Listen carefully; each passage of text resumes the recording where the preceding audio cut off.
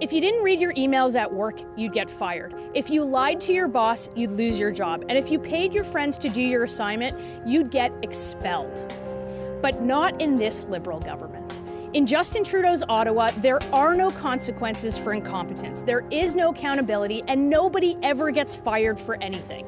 Like Harjit Sajjan, who doesn't check his emails. Like Bill Blair, who doesn't even get briefed, but actually gets the memo. Like Melanie Joly, who doesn't know where her officials party, even if it's an embassy that we don't talk to. Like Marco Mendicino, who lied to Parliament, lied to a judge, and lied to the Canadian public. Quite frankly, the list goes on and on. There's no end to the mess here in the nation's capital. If they don't listen to their advisors, if they can't tell the truth, if they can't even open a laptop to do a little work, then what are they even doing here? Rumor has it there's going to be a cabinet shuffle soon.